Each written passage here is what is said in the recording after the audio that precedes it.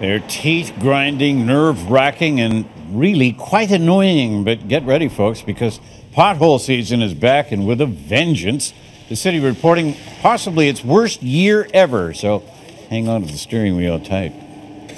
A solid undertaking for crews as they try to tackle thousands of potholes plaguing our streets. Going to go back live to Cynthia Mulligan with the number one thing you want to avoid doing when approaching those craters during your commute. Cynthia.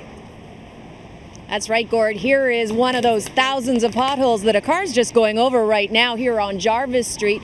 Now, for many drivers, when they're approaching those at full speed, the instinct is to slam on the brakes, but you may want to think again. That could do more harm than good.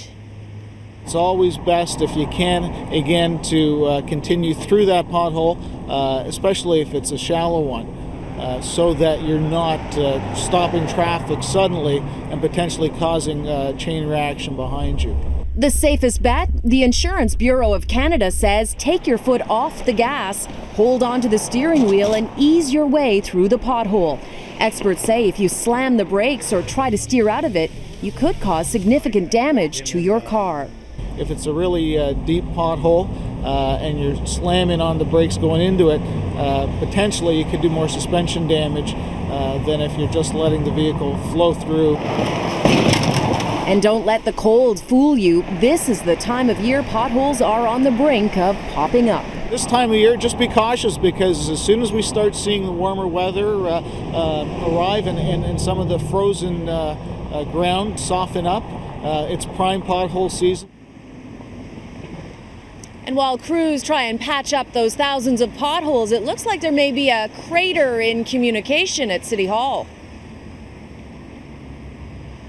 Take a look at these tweets. Both Mayor Rob Ford and Deputy Mayor Norm Kelly urging constituents to come forward and report potholes. But here's the thing. The Deputy Mayor is tweeting out to call 311, but 6 minutes later, Mayor Rob Ford asked that people contact his office directly. Now, regardless of where you report your car has hit a pothole, if you think you've suffered some damage, here are some things to think about, to be watchful for. A slow tire leak, steering or suspension issues, or maybe some clanking underneath. Now, the Insurance Bureau of Canada says that you would likely be covered by insurance if you do have pothole damage. However, don't forget, you've probably got a hefty price to pay for that just in case. So keep in mind, reporting it to insurance, you still may be paying a deductible of $500, maybe even $1,000. Live on Jarvis, Cynthia Mulligan. Now back to the newsroom.